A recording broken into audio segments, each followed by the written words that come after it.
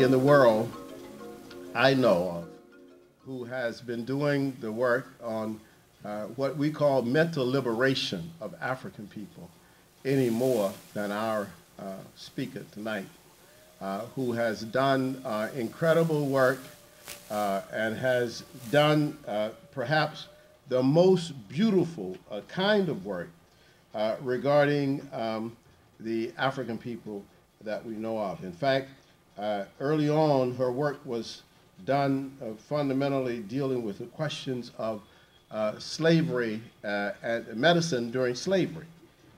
You know, a subject that most people never even thought about.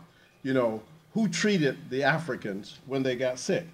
And what diseases did they find in the Africans?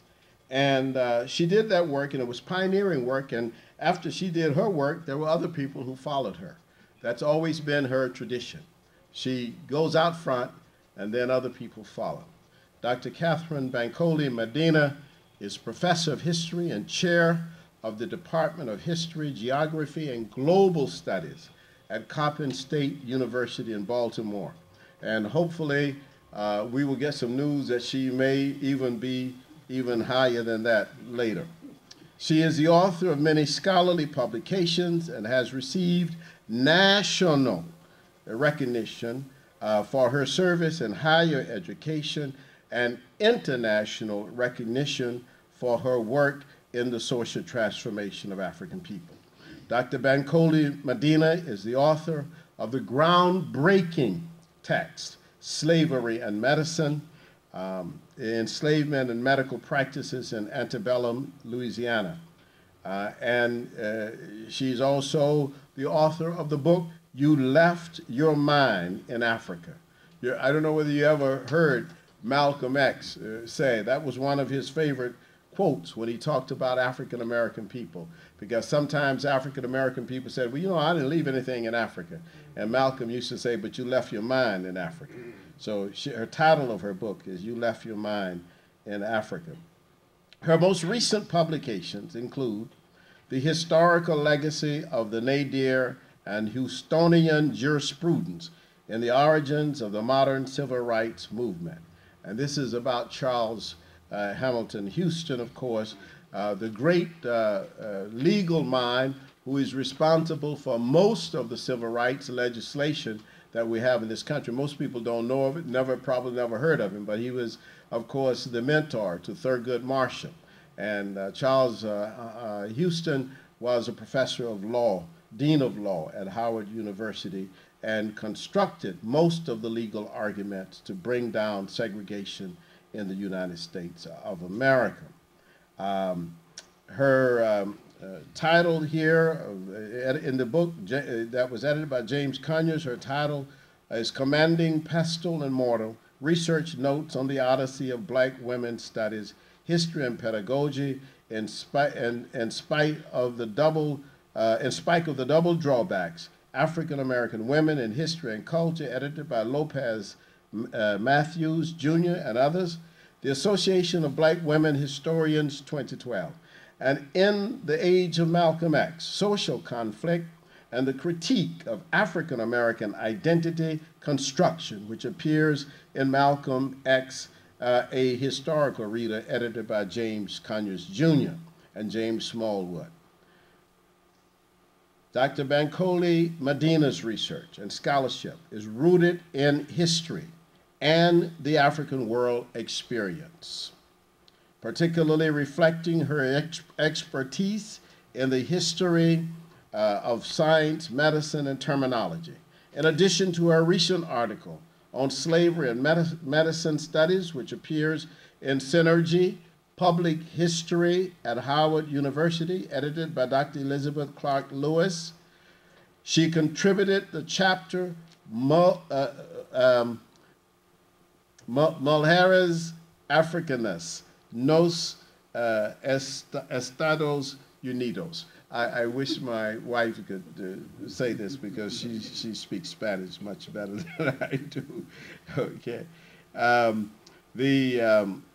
And then also she has a chapter in a book, Afrocentricidade, which is actually published in Brazil. This is edited by Elisa Larkin Nascimento in Rio. Currently, her article, A Historical Account of Diagnostic Racism and the Southern Typhoid Fever Thesis, 1844 to 1855, is pending peer review. Dr. Bankole-Medina is the founding editor of the scholarly journal Africological Perspectives and the blog and YouTube video series History is a State of Mind.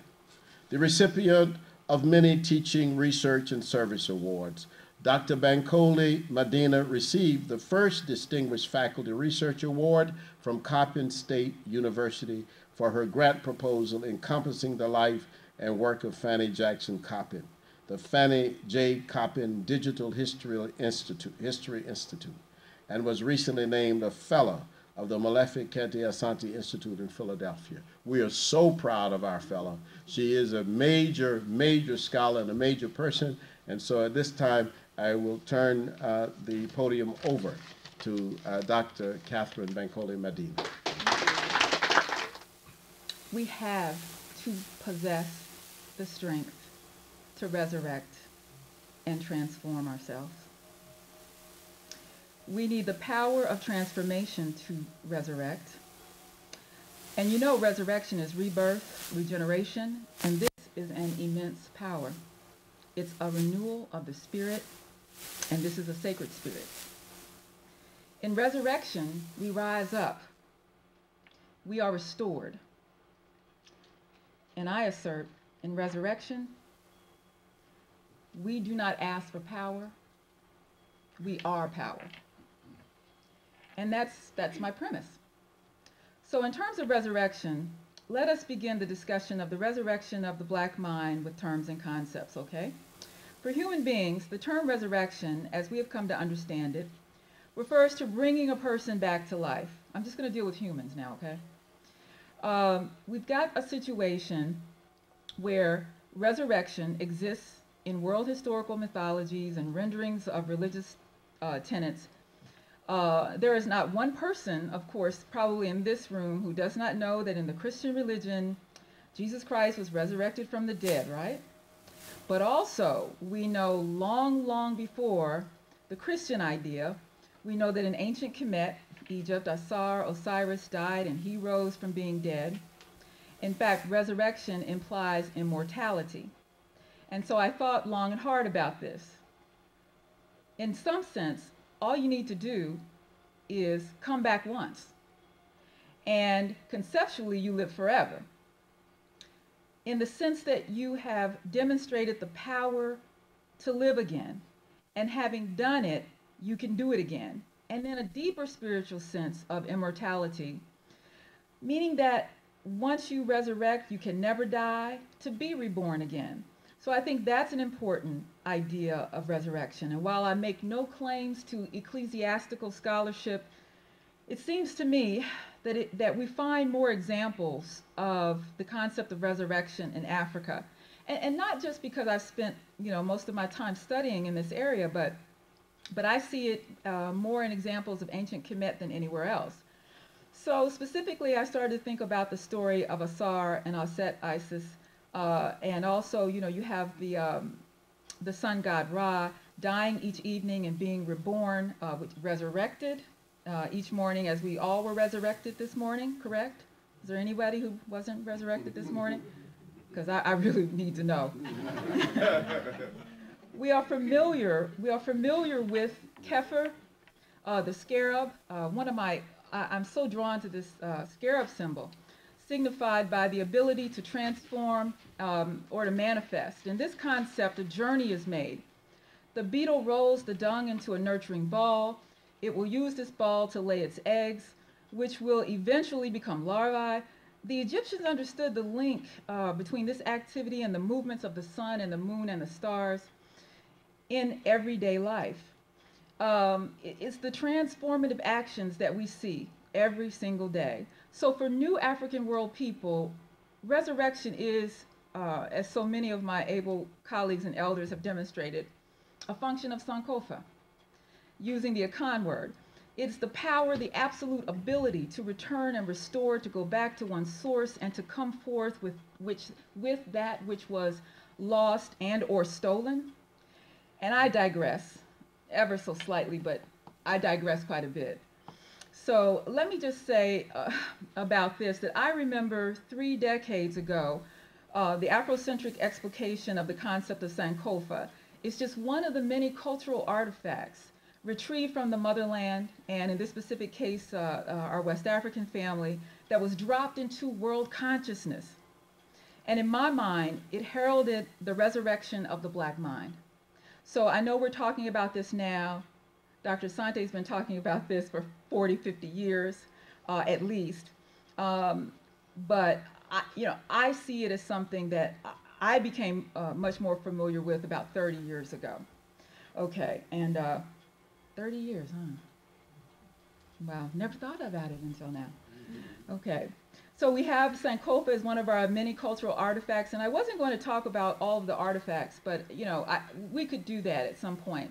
KETE is an artifact. We can just go on and on and on. And when I say these items were dropped into the world culture in such a way as to identify them with African world people, okay? So we look at this act and art of resurrection not as a passive enterprise or a nebulous metaphysical twist of fate. African people have demonstrated that resurrection is a function of Sankofa.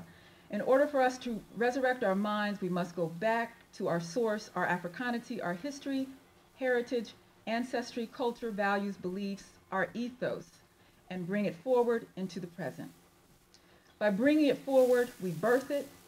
In principle, we essentially rebirth ourselves out of necessity and always out of love for ourselves.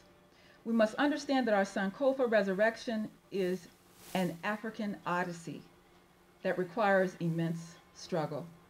Our Sankofa resurrection is a protracted journey fraught with unknown territory. We call it terra incognita. Leviathans, wholly bent on our destruction, and alongside them, counterfeit soothsayers who attempt to distort the reality of our Blackness and to appropriate our future. Resurrection. Blackness. Wow. I have a feeling that there won't be a lot of silence when I start talking about Blackness. Let us turn our attention to the term Black. The term Black is wholly contextual. We know what we mean here in this space at the Institute when we say Black. We are referring to Black people, but who or what are Black people?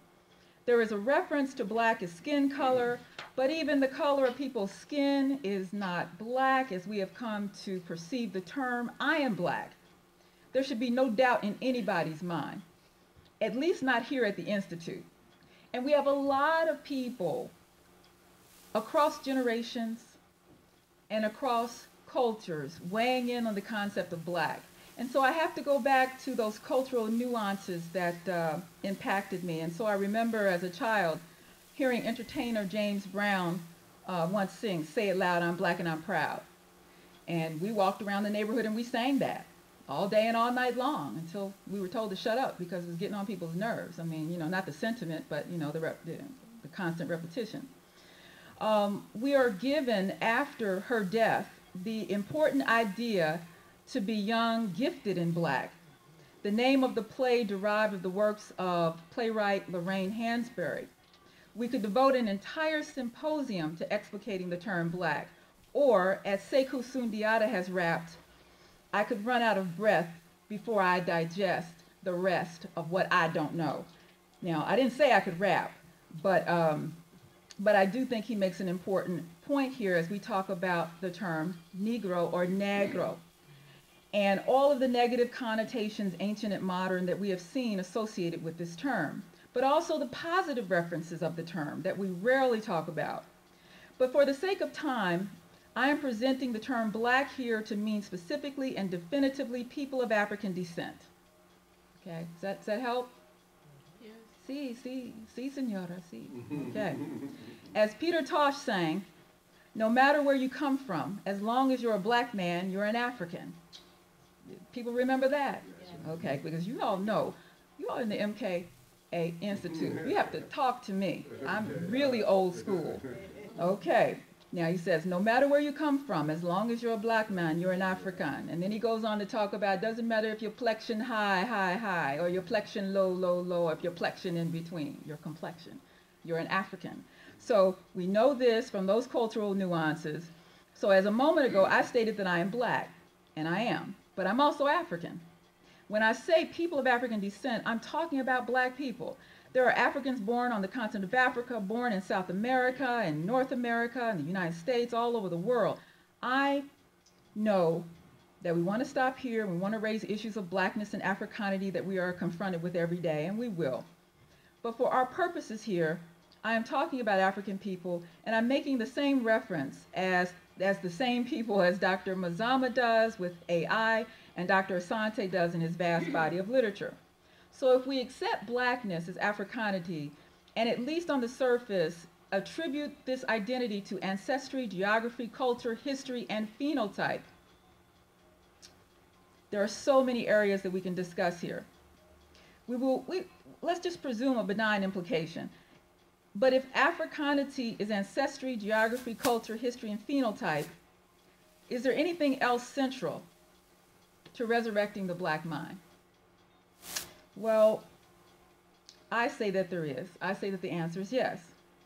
If Africanity is ancestry, geography, culture, history, phenotype, and it is, then there is another fundamental component, and that component is consciousness. In the discussion entitled, What is Blackness? In Asante's An African Manifesto, which is one of my favorite books. I made my students review it. They had an awesome time. And so with the African Manifesto, he introduces blackness as consciousness, a perspective, a form of thought, and awareness. So, and many of you remember from the 1960s, we were trying to gain consciousness, and we could recognize those who were not conscious. And we wanted a black consciousness to permeate our lives. Therefore, while I maintain that all those who are black are African, not all Africans are black in terms of their consciousness. Are you with me? I mean, yeah, I was up late, but okay. Therefore, blackness is Africanity, a reference to persons of African descent who share among many things ancestry, geographical antiquity, culture, history, phenotype, and consciousness. Of these characteristics, at least one, consciousness, is so important that without it, within the context of all the other characteristics, we will not be able to resurrect ourselves as a people. In the remarkable text, Afrocentricity, the Theory of Social Change, Asante situates blackness as a function of Afrocentricity with high human ethical thought and action. That is, to be black is to be against all forms of oppression, racism, classism, homophobia, patriarchy, child abuse, pedophilia, and white racial domination. Once again, blackness is Africanity, an indication of African descendant peoples who are connected through ancestry, geography, antiquity, culture, history, phenotype, consciousness, and ethical behavior. Blackness, Africanity, a substantial, it is an substantial identity. It is a substantial and elegant identity. So as we consider the import of this, then where does our consciousness come from? That's a good question. I think it's time for a quiz. Where does our consciousness come from? Anybody feel like talking about that? I do. The mind, okay? What about the mind? What is the mind? What are we referring to here? I dare say in this day and age, we need to talk about what a mind is. In this day and age, we toy with the creation of artificial intelligence. They're still talking about that, doing lots of work in artificial intelligence. The idea that humans can create machines with minds capable of executing independent thought and making decisions, okay? Now, we can come back to that, but as far as humans are concerned, we can't see the mind. We can't see the mind. Can we? We can't really see the mind, but most of us believe that we have one. Correct? Fair enough. Okay. Now, if you're going to bear with me a little bit, I have come to understand that the mind encompasses our ability to think, the processes of reasoning, the ability to understand. The mind is consciousness, not just our awareness, but our understanding, our perception, our ability to critically consider the world. We organize our thoughts with our mind. The mind is such a vast concept that it is often discussed as an extension of our physical being. We could speak in terms of the mind of the Afrocentricist. We could detail the world mind. We often attempt to know the mind of God. And if truth be told, it is our mind, what we think and hold to be true above all else in this world, that is the arbiter of human existence. It's what we fight about every single day. What we think, what we believe. Now, our mind houses our memory. The mind helps us to remember the past. When we remember the past, we resurrect that which was previously dormant to us, just even a moment ago. Now, if you like, I could resurrect what it was like, from my perspective, to be a graduate student in the first doctoral program in African American Studies in the world. My mind would tell me to tell you that when I was there, it was the golden age. But I digress, as I often do. The mind facilitates our ability to image what we want to see in the world. If we can see it inside of our mind's eye, we can realize it. I remember listening to Anna talk about the bringing into being of the Institute last March. And she stood where I'm standing now. And she talked about all of the preparation and the planning that went into this building and the renovations, and it was really awesome. But I'm thinking, she could see it. The Asantes could see it, and it exists. We can realize it. We can bring from nothingness, which is nothingness is a kind of, to somethingness, okay? Once again, we could talk incessantly about the mind, what it is and what it can do. We can also expound upon such terms as ideas, decisions, philosophy, language. Hold on just a moment. Maybe could you turn that sound on? I turned it on by accident. I turned the sound on the computer by accident. And I'm sure none of you all can hear it. We just thought it was part of the presentation. Well, initially it was a part of the presentation. One of the things that happened, you just close out of the box. One of the things that happened was that I didn't know that YouTube jumps around now. They can loop your videos and just do all kinds of things without you even knowing about it. Gracias, mi vida. So now we have our mind and memory, and bringing something out of nothingness.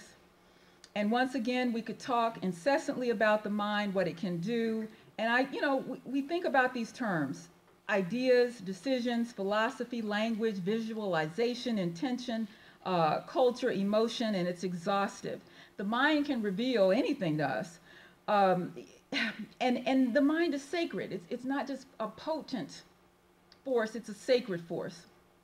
Now, when I say sacred, I mean that let us hold on to the thought that the mind, among so many other things, not only informs and directs us. The mind is spirit. The mind is soul. The mind is abstract and concrete. Either way, it's transcendent. Not only making it sacred, it is the source of our understanding and realization of our existence as a people.